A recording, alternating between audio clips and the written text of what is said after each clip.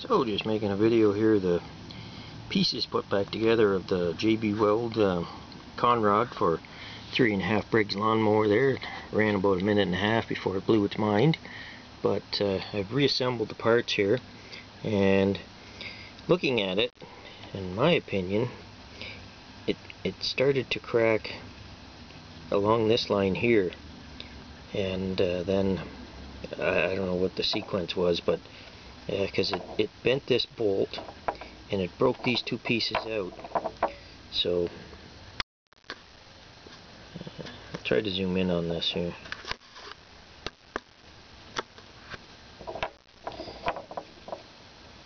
Because it started here and then it broke out in a V shape on this side. I'll show you this. Same thing there. And these two pieces here are the parts that came out of there. And then the rest of the rod just came apart. But if anybody has a better analysis of this than I do, if this goes that way, please share it with me. Like I say, it's got the V on this side, and that's the side towards the outside of the crankcase. So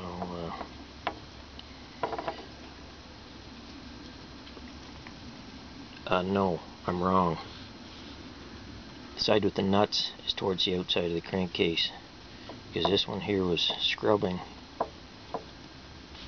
So this would be towards the camshaft side of the engine. Anyway, I got a few other of my ornaments here. So I got just to let people that aren't familiar with my channel know what I've been up to the last, I don't know, 6 months or so here.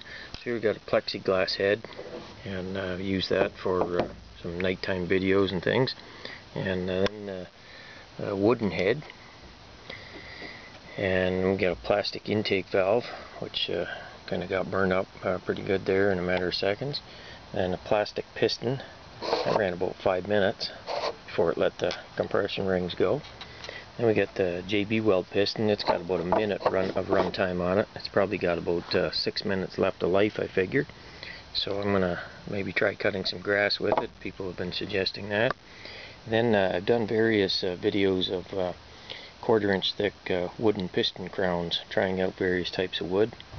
So some of those videos are kind of interesting to watch. So anyway, thanks everyone for watching my channel and being interested in these JB Weld pieces here. So I don't think I'm quite done yet. I'll keep seeing what else I can make. So thanks again everyone.